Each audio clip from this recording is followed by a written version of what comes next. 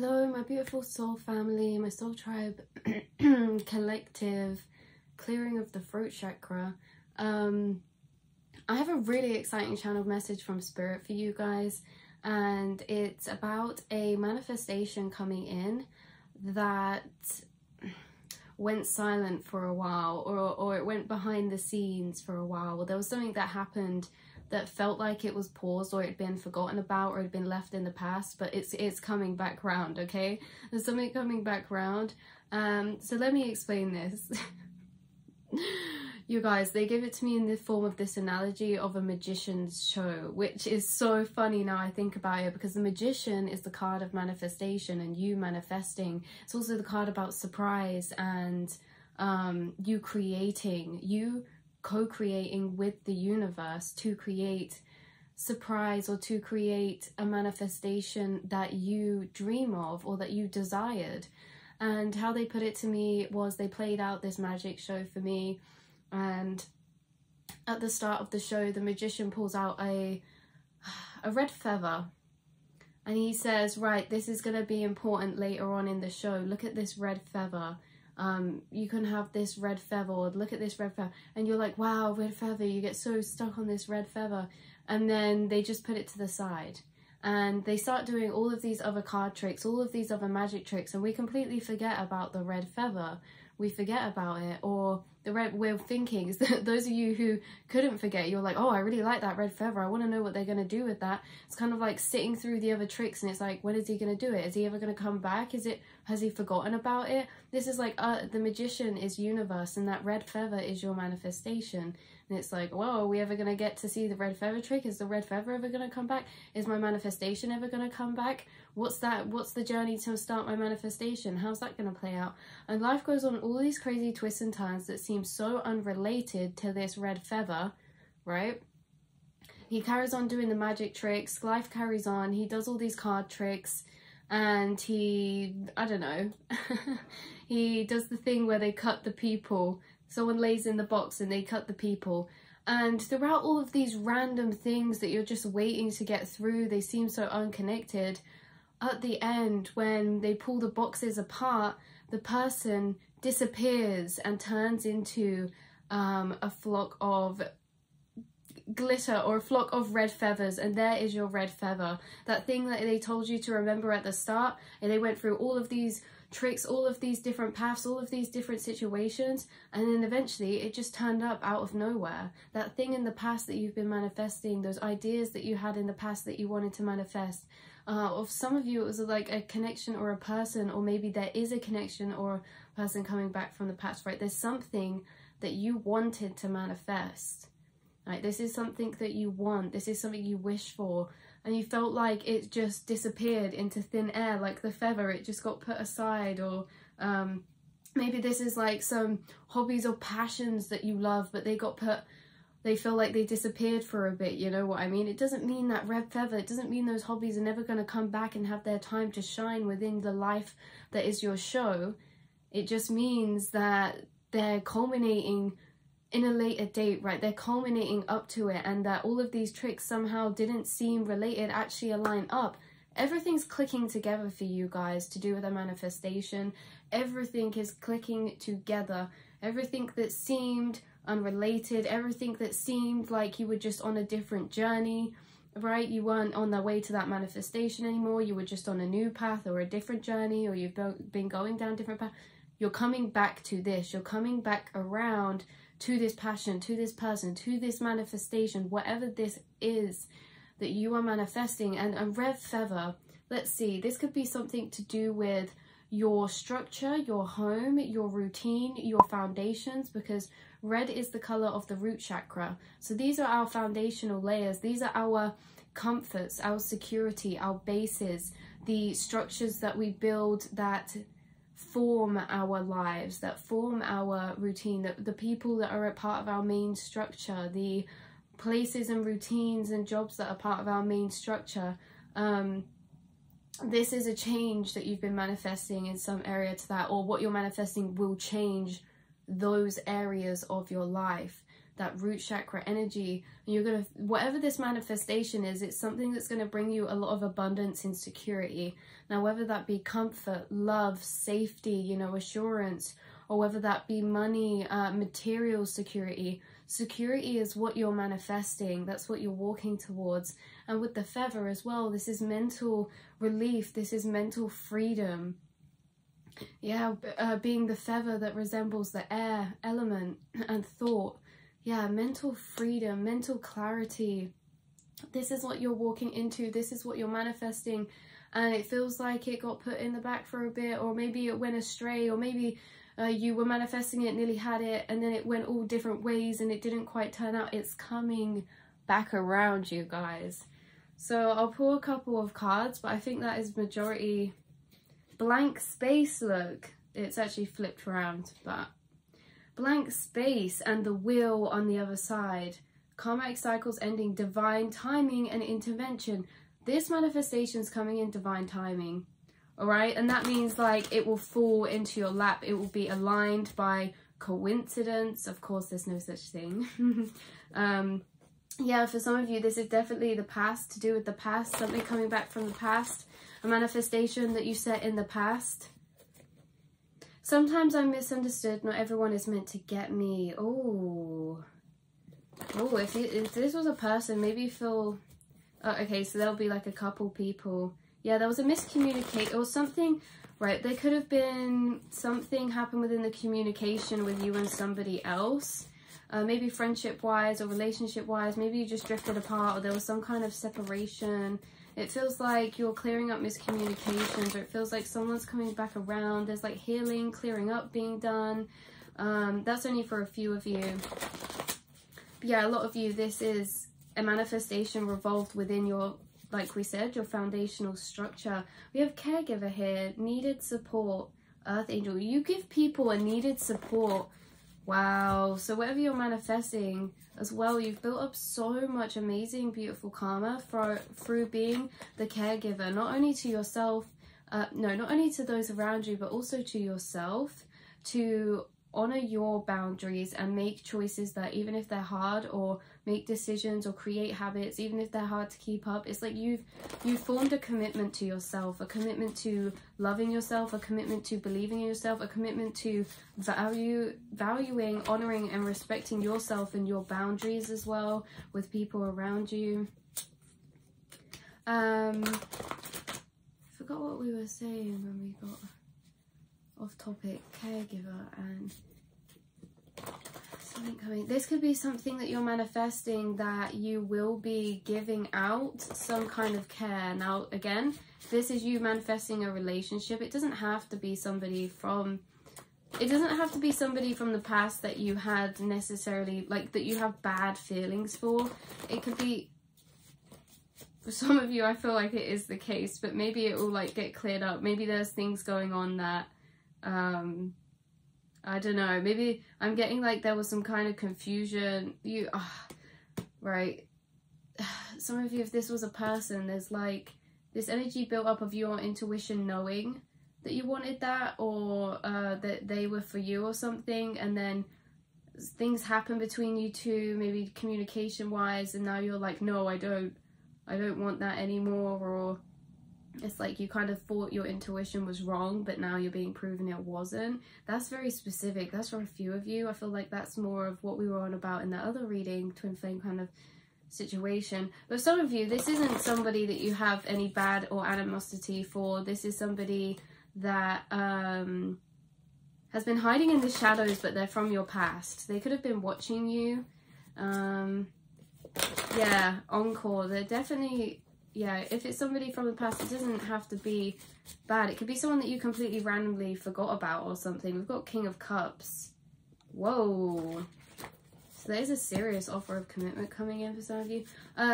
Not love related wise. This could be you giving out care, giving out guidance, giving out advice in something that you're starting. Maybe a new job that you're starting, or maybe a situation that you'll take up where you're giving out care or giving out love. Or this could be, again, a job that you're giving out inspiration or putting creativity into. pretty mixed here for what you're all manifesting, but you see they're all changes to your main foundation, your main structure of your life. Even though you're not here anymore, I still feel your presence. Someone, yep, the love's coming through strongly. Queen of Wands, finds you very attractive. They like your voice, or you like their voice. It's kind of just like a lot of I wonder ifs, or imagine ifs, or could have beens. A lot of coulda, woulda, shoulda kind of energy coming through. Coulda, woulda, shoulda, but didn't. Just do it. You regret, I wonder, you regret. No, wait, sorry, I got so gassed about that card, but you know what I'm saying? There's a lot of woulda, coulda, shouldas. This card said, just do it. You regret, I wonder ifs, release outcome. Yeah, it's lonely above the clouds, but more magic than I ever could imagine. This is, right, for splitting timelines, for you that this is a person, this is somebody who coulda, woulda, shoulda done something. They kind of regret it. They regret not just doing something. They regret not just doing it, not stepping forward. They see you as a very wise person, a very stable person. For some of you, this is an acquaintance that's like, I just need to do it. I just need to reach, I just need to do it. And for some of you, this is you saying, just do it to yourself about something that you're starting. And it's because it's aligning for you. It's to do with this manifestation. You're like, just do it, just do it, just start something, just put something out there, just step out your comfort zone, or just start adding to building something, you know what I mean? You're like, I'm gonna just do it. But this just do it is coming in divine time, and it is this manifestation piecing together for you. I'm starting to finally see my own power and potential. You guys, that's right. And there's a lot more of it where that came from. All right. I'm hearing you're asking all the right questions, or someone's saying all the right things, asking all the right questions. You're asking all the right questions. Spirit wants you to know, if you start doing something, whether this is a job you're embarking upon, or whether this is a person or a passion or something, they're saying you're doing a really good job at making the steps you need to make. You're already exactly where you need to be. You're already doing exactly everything you need to do, because oh, what was I just saying?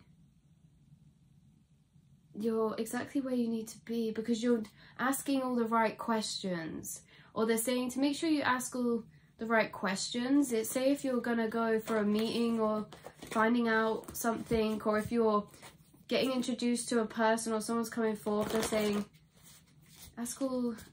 make sure you ask the important questions, or you know, don't leave any ones that you'll leave thinking, oh, I wish I said this, I wish I asked that. Also, yeah, if this is you starting a passion or a business, they're saying you're doing all the right things, you're asking all the right questions internally that lead you to the stepping stones that are leading you to your manifestation. So say you're just researching something or learning something or diving deeper into something, they're saying you're on the exact right path. That's going to lead you to a big epiphany that is going to be your manifestation. So that's pretty cool. We've got a lot of things going on in the background right now. A lot of things going on in the background. We've had a lot of karmatic divine intervention recently. A lot of bittersweet energy maybe. But we already know all happens for a reason. And what is that reason? Box of chocolates. So we had, it feels bittersweet, but I know all happens for a reason. And then underneath that we had this card stuck to it. Box of chocolates. Life's a box of chocolates. You know, since I wrote this card and put that in the reading the other day, I watched another tarot reading.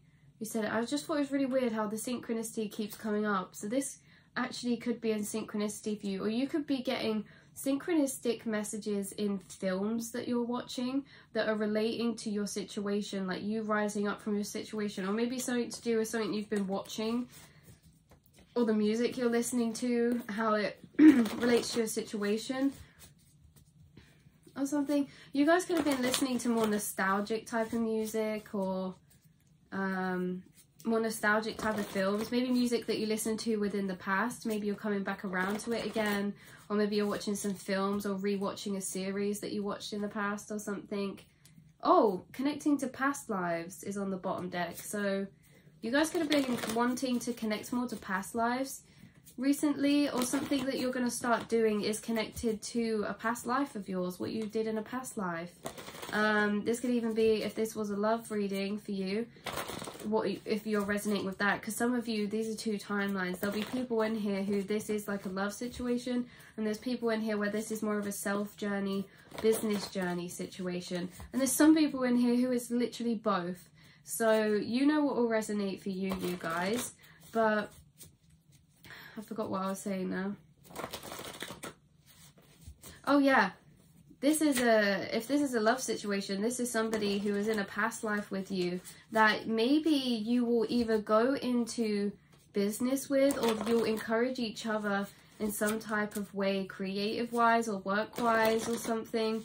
Also, yeah, there's like someone from a past life that you might be working with, or there's someone from a past life that's moving in for you.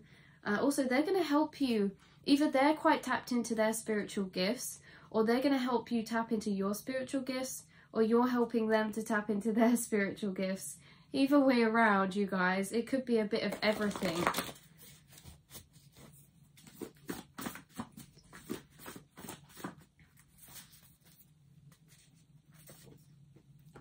Four of Swords and the Knight of Pentacles. Someone's being very, very strategic. This could be you, or this could be the person who wants to come in. They're being very strategic, making a plan to express, but it feels very,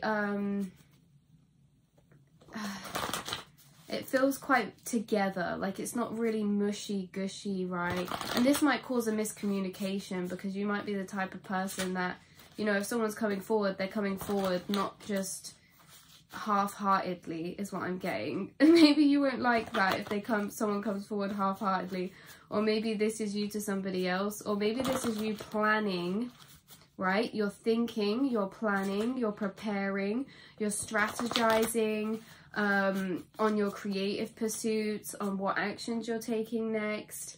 You're kind of dissolving any areas in your mind that feel trapped, like you're tying up loose ends, you're making something doable, right? And I hear some of you saying, oh, I just hope it lives up to my expectation. Let the waves wash over to clear the shore, fresh slate. You're having a fresh slate, a fresh start, either with somebody or with your business, because you are coming out on top. Success will be gained through this journey. Through this manifestation, internal alchemization, turning dark into light, shifting thought perspectives, and Six of Wands coming out on top, success. So there's been a lot of transmuting, a lot of alchemizing, a lot of learning, a lot of growing, a lot of wisdom gained through your journey. And that's why this is going to be successful, because you've alchemized to be perfect for this. You are perfect for this manifestation, okay? You are the perfect person for this.